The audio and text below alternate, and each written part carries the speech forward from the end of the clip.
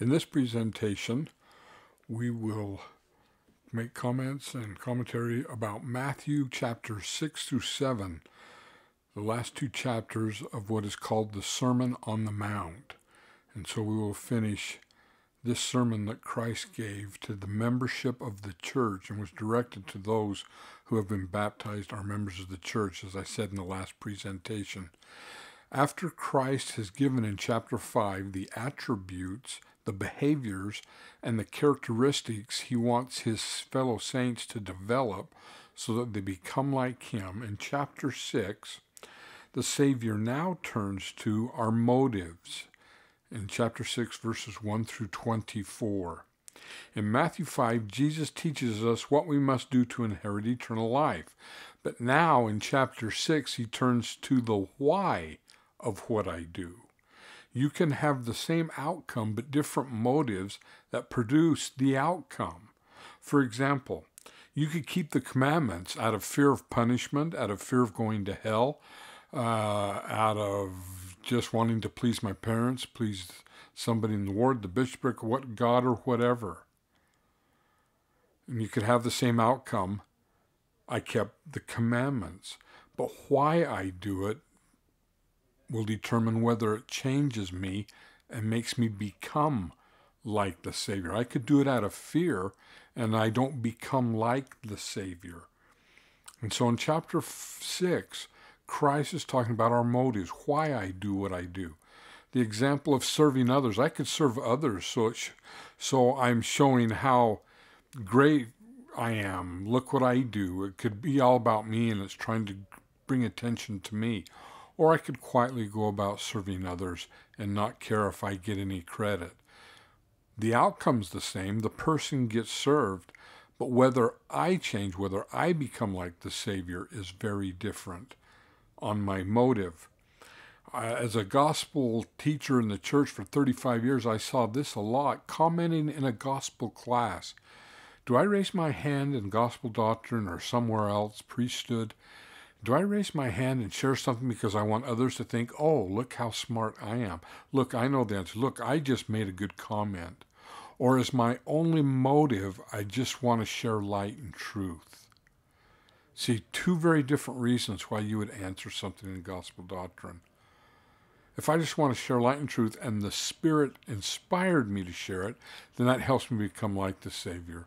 If I'm sharing something because I want to show and impress others with my gospel knowledge, that does not help me to become like him. And so let's take a look at the different motives Christ says we need to have. Yes, you can do the right thing, but now you have to do it for the right reason. Russell M. Nelson, President Russell M. Nelson, when he was Elder Nelson, speaking to a graduate of LDS Business College, said this: "This is a perfect time to set your priorities and make certain that you move in the right direction," he stressed. "You do not want to be like the man who climbed the ladder of success only to find that it was leaning against the wrong wall." I may be climbing the ladder of the gospel and doing all the things that are required me, but is the ladder leaning against the right wall? In other words, am I doing it for the right reasons? I must have the right motives. This is what Moroni, chapter 7, verses 8 through 11, what he was trying to point out. Notice it says in verse 8, "For behold, if a man being evil give the gift, he does it grudgingly.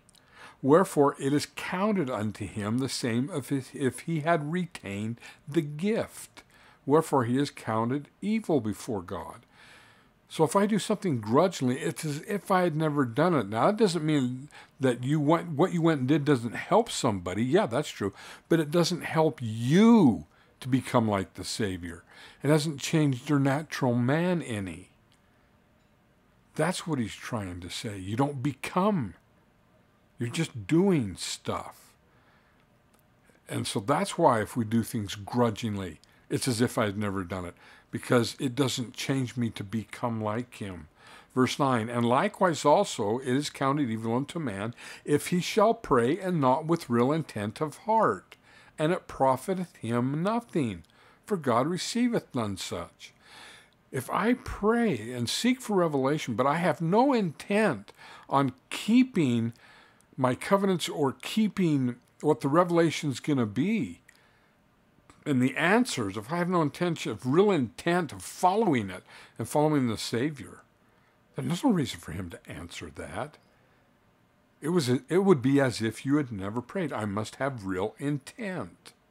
Verse 10 and 11, wherefore a man being evil cannot do that which is good, neither will he give a good gift. For behold, a bitter fountain cannot bring forth good water, neither can a good fountain bring forth bitter water. Wherefore a man being a servant of the devil cannot follow Christ, and if he follow Christ, he cannot be a servant of the devil. If my motive is not to serve Christ, then I cannot become like Christ. An impure motive cannot bring about good results. I must have a pure motive of Jesus Christ. And so with that in mind, the first thing the Savior turns to in chapter 6, verses 1 through 4, is doing alms, which means righteous acts of religious devotion. Why do I do righteous acts of religious devotion? Not to be seen of men. If you do it to be seen of men, to say, look at me, look how righteous I am, look, I'm following, aren't I great? Then you have your reward. It will not help you to become like the Savior, and it will be as if you had never had done them. So what's my motive of why I do what I do? Why do I serve others? What's my motive behind it? In Matthew 6, 5 through 8, he says, what's your motive in prayer? Why do you pray? Not to be seen of men, he counseled. Back then, devout Jews at set times faced Jerusalem, covered their heads, cast their eyes downward, and ostentatiously went through the ritual of prayer. If the hour of prayer found them in the streets, so much the better, for all men would see their devoutness. To attract attention by saying one's own prayers aloud in the synagogue was not uncommon. Such were among the practices of the day. Now, our culture is a little different, but when I pray, what's my motive for praying? If it's not a righteous motive, I do not get a righteous reward. In Matthew 6, 14 through 15, he talks about forgiveness, how we treat others. Complete forgiveness from the heart brings forgiveness of sins. We see from this that in a real sense, we will judge ourselves in hereafter by how we treat others. If I, with a pure motive, forgive others, then God, with a pure motive, will forgive me. Do you see how we will judge ourselves just by how we treat others? We will be treated by the Savior on how we treated others. Matthew 6, 16 through 18, fasting. What's my motive for fasting? Do I quietly go about my fast, or do others have to know how hard it is for me because of my comments and facial expressions?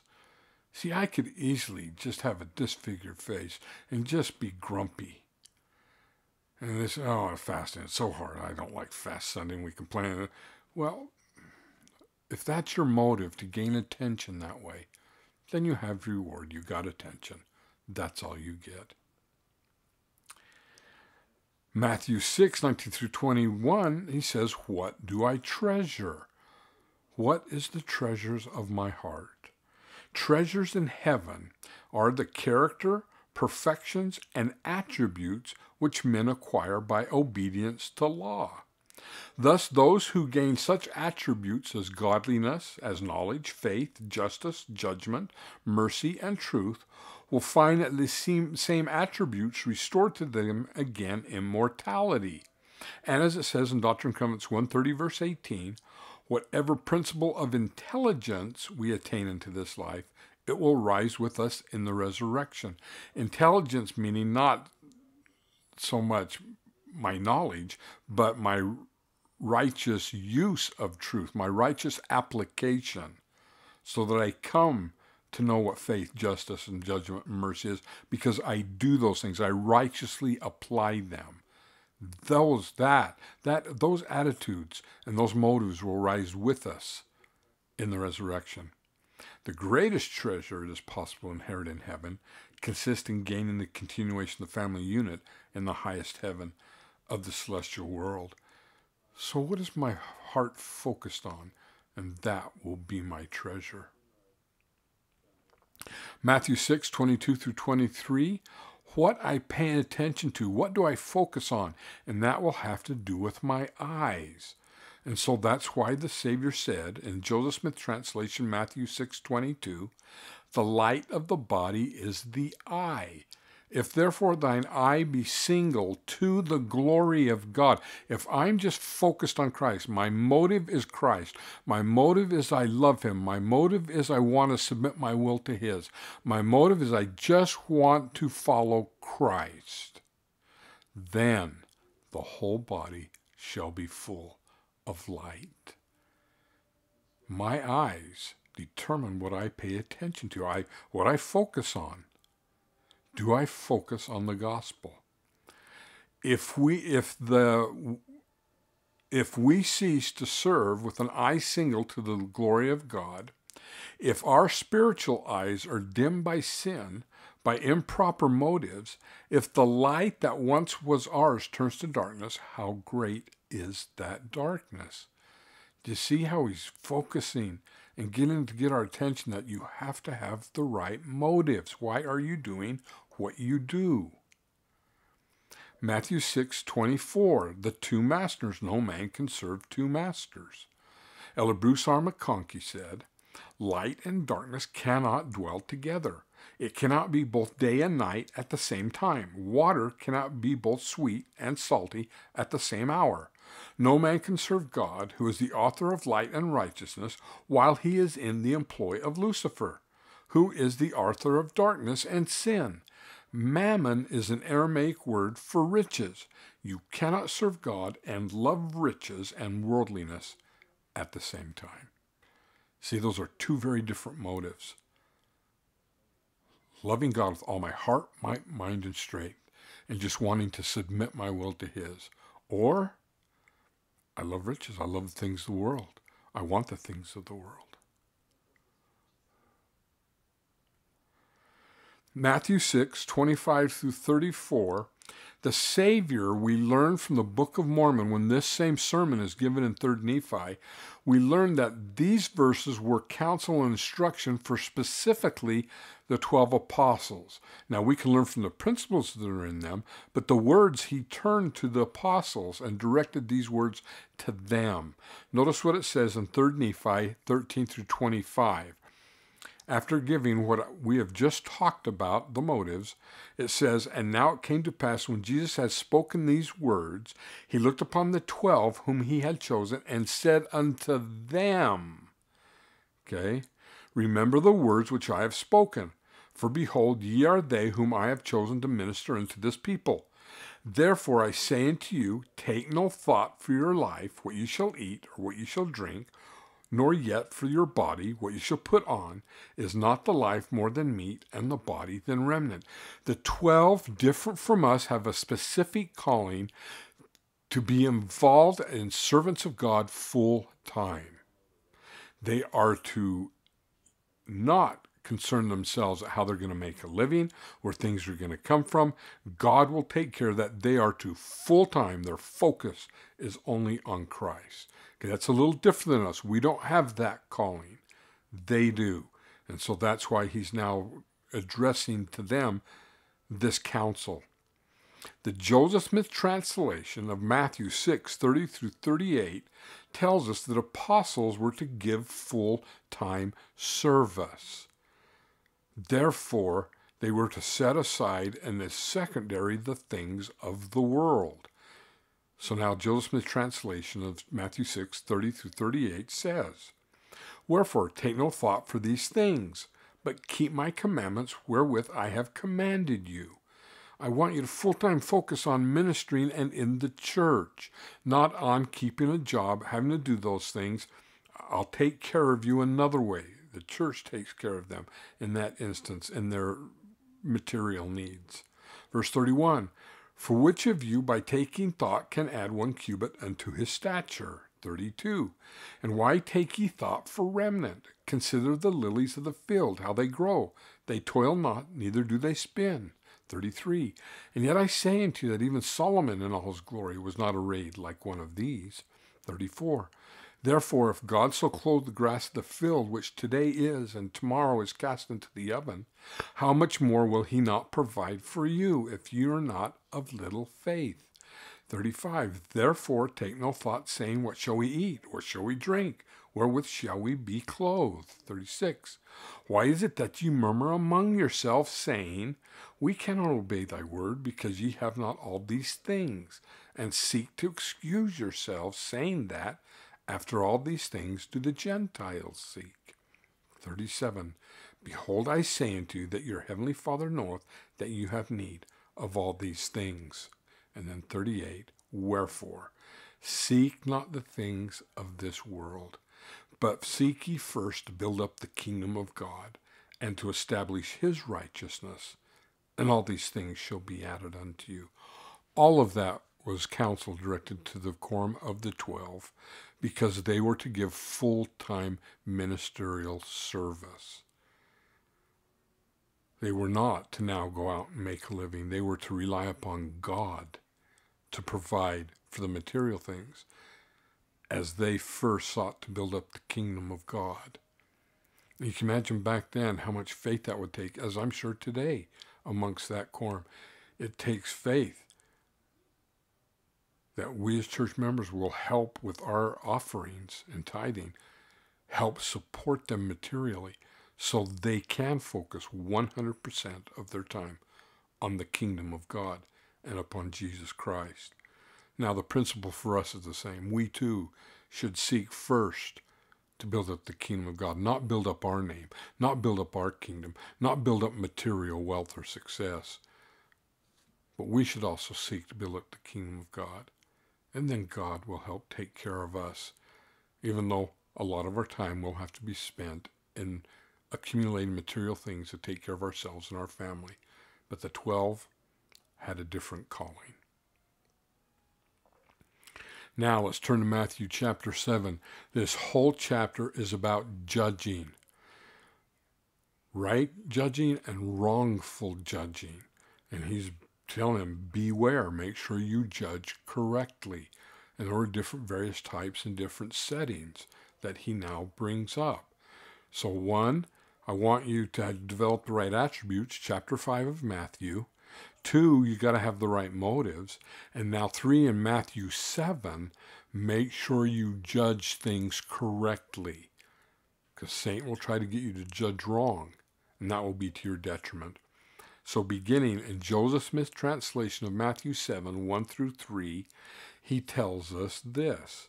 Now these are the words which Jesus taught his disciples that they should say unto the people.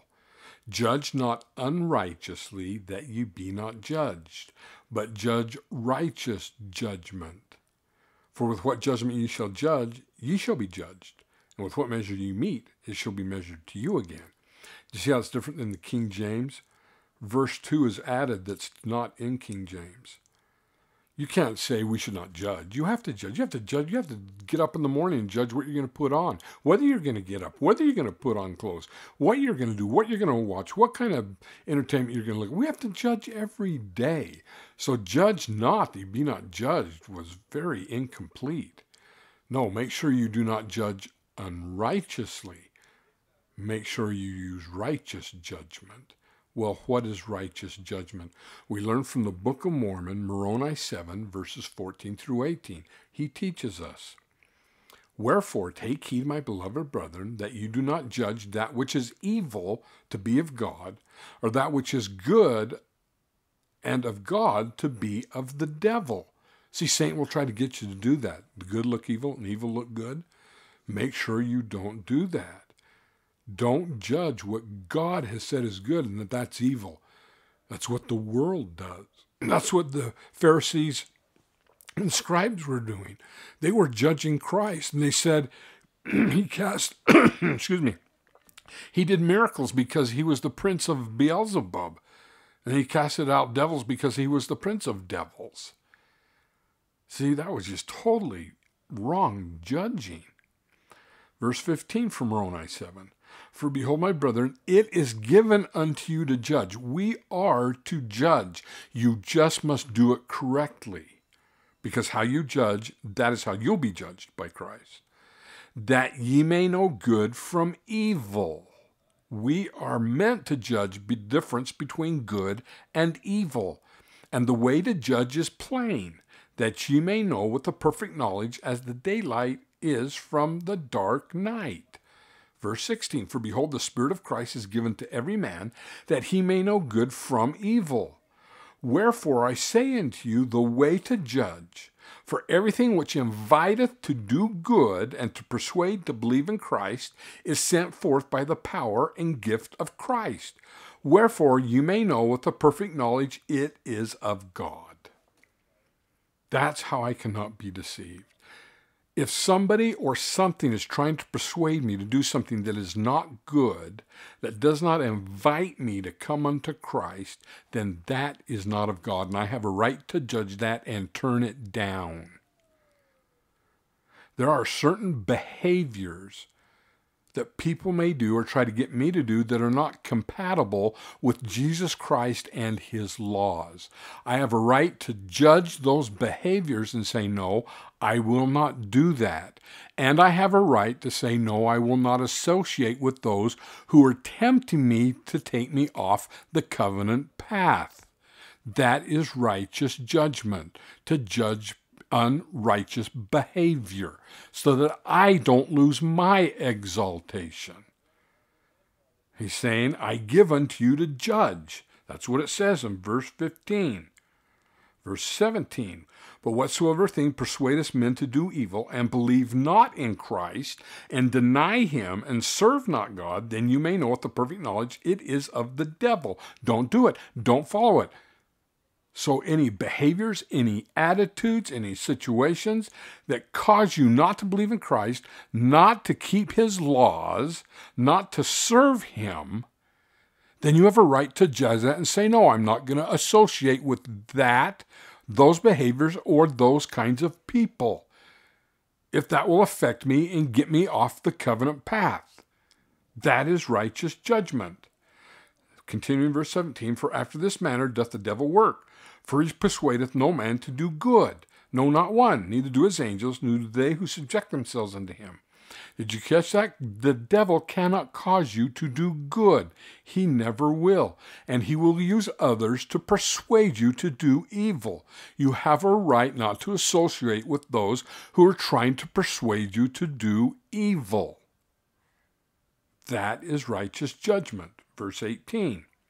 And now, my brethren, seeing that you know the light by which you may judge, which is the light of Christ, see that you do not judge wrongfully. For with that same judgment which ye judge, ye shall also be judged.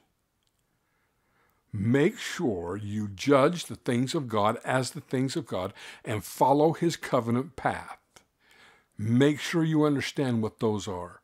Those things that persuadeth and enticeth us to do good, to follow Christ, and to come unto his Father. Judge those, pick the right things, and follow them. Now, what is unrighteous judgment? The Savior now turns to that in Joseph Smith translation of Matthew 7, verses 4 through 8. We're very familiar with this. Now he's going to tell you, now here's the kind of judgment you do not judge. Here is where you do not have a right to judge. Verse 4, and again, ye shall say unto them, why is it that thou beholdest the mote that is in thy brother's eye, but considerest not the beam that is in thine own eye? So pointing out everybody's faults and their imperfections. We do not have a right to do that when we have our own. In other words, I do not have a right to condemn another person. Knock that off. Stop that. I can judge behaviors and whether I want to participate in them, but I do not have the right to make assumptions and condemn another individual. Or, if I do that kind of judging, then Christ will condemn me. By what judgment you judge, I will judge you. Continuing. Or what wilt thou say to thy brother? Let me pull out the mote that is thine eye, and canst behold the beam that is in thine own eye. Here, let me tell you all the things you're doing wrong. Why, the whole time I have a list of my own. Verse 6, and Jesus said unto his disciples, Beholdest thou the scribes and the Pharisees and the priests and the Levites? They teach in their synagogues, but they do not observe the law, nor the commandments, and all have gone out of the way and are under sin. But yet they're trying to pull out the motes out of everybody's eyes when they don't even follow the commandments. They're trying to judge who's righteous and who's not. I don't have a right to do that. Behaviors, attitudes, yep, I can judge those, and whether they will take me off the covenant path and not associate with those behaviors. But to condemn someone, that is unrighteous judgment. Verse 7, Go thou and say unto them, Why teach ye men the law and the commandments, when ye yourselves are the children of corruption? Say unto them, ye hypocrites, first cast out the beam out of thine own eye, and then shalt thou see clearly to cast out the mote out of thy brother's eye. You cannot condemn someone until you have gotten rid of every sin in your own life. And see, that's none of us. Only Christ has the right to do that, because he has no beam or mote in his eye. So true, I may judge behaviors and decide not to associate with that, but that doesn't mean I have to condemn those people. That is very different. I can still love my neighbor as myself without associating with sinful behaviors. And so unrighteous judgment is when we make assumptions about others and we condemn them based on those assumptions. That is unrighteous judgment. That, he tells us, knock it off. Joseph Smith, Matthew 7, chapter 7, verses 10 through 11, he now talks about judging and keeping sacred things sacred. Make sure you judge when to share certain sacred things with people. Judge carefully. There are certain spiritual experiences and sacred things I've given you that you do not probably share with anyone. Certainly you would not share with those who would mock them. That's what he's talking about when he says, And the mysteries of the kingdom you shall keep within yourselves. For it is not meet to give that which is holy unto the dogs. Neither cast ye your pearls unto swine, lest they trample them under their feet.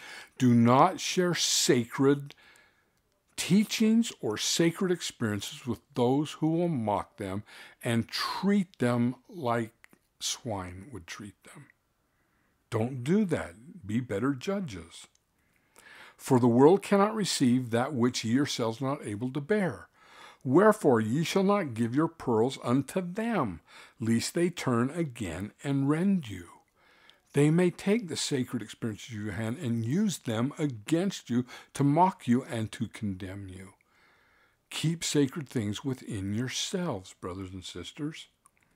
Brother Elder Bruce R. McConkie writes, Faith, repentance, and baptism are the mysteries to the unbelieving Gentiles. But the mysteries of the kingdom of which Jesus here speaks are quite another thing. This phrase has a special meaning. It refers to the deep and hidden things of the gospel, to the calculus, as it were, which can only be comprehended after the student has become proficient in arithmetic, algebra, and geometry. It refers to the temple ordinances, to the gifts of the Spirit, to those things which cannot be known only by the power of the Holy Ghost.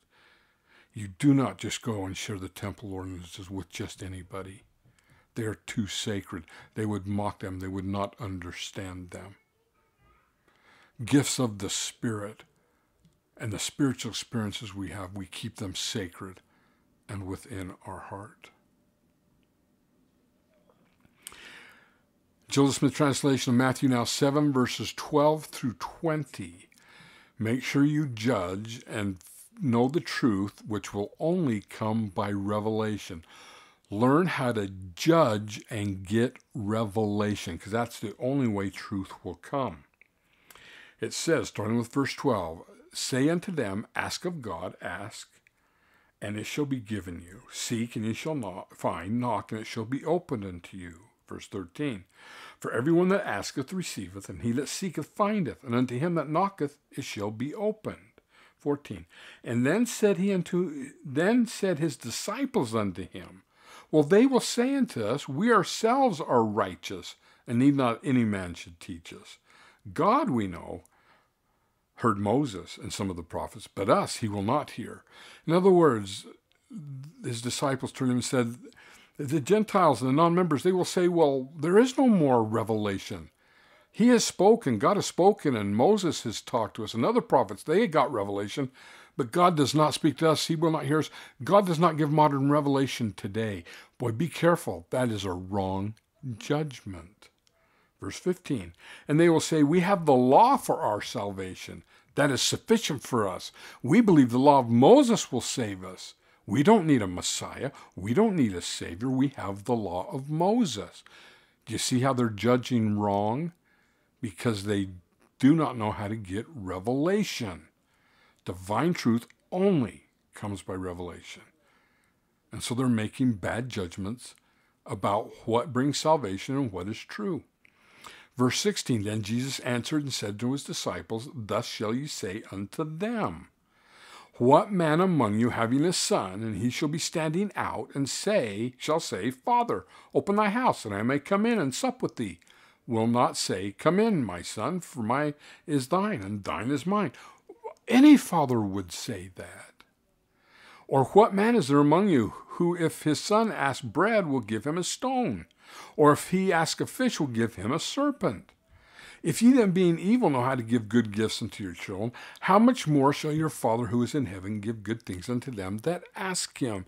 See, the Pharisees and the scribes would not go to God in prayer and ask if this was the Messiah, if this was the truth, if the church was being restored in their day, and that Christ was doing it. They didn't have faith in the Father.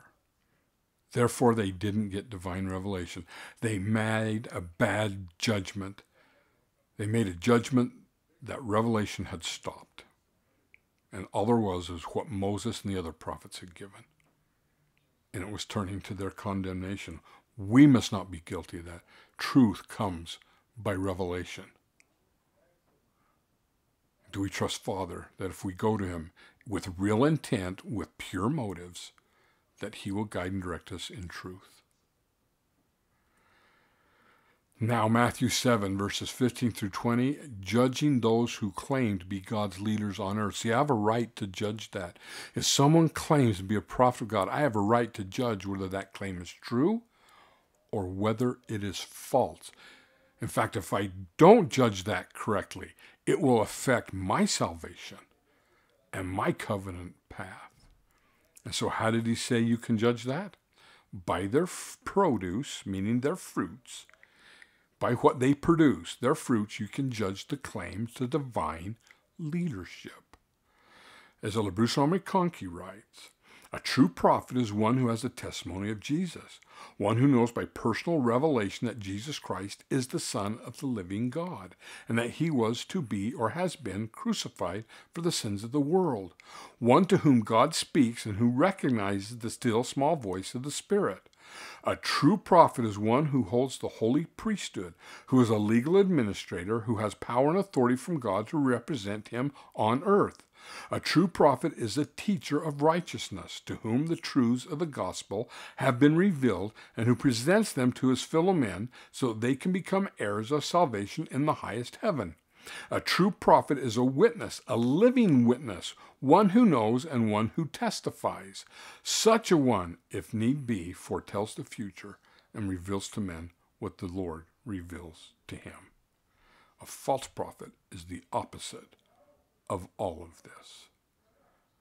Anytime anybody makes the claim to be a prophet of God, I have the right and duty to judge whether that is a true claim or a false claim. And the only way I can do that is I have to get revelation myself from the Holy Ghost. And the way I proceed is I see what they produce. What are the fruits of what they claim? What are their motives?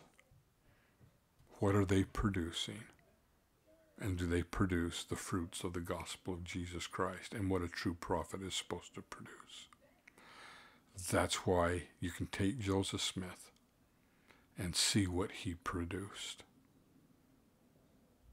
The Book of Mormon, the temple ordinances, the priesthood, and the explanation of the priesthood and all the different offices, the gifts of the Spirit, the gift of prophecy. He produced the fruits of a true prophet. And then as you put faith in that, then you go and ask God, is this true? And you can receive a witness that yes, Joseph was and is one of God's true prophets. And all of those since him are also. Well, in Matthew chapter 7, verses 21 through 23, this is now talking to members of the church. This is a famous scripture, Lord, Lord. Not everyone that saith to me, Lord, Lord, shall enter the kingdom of heaven, etc., etc. This is, he's talking about members of the church. That there will be many who say, didn't we do miracles and cast out devils? And then Christ will say, I don't even know who you are. Well, who's he referring to? Well, he's talking about members who did not endure to the end.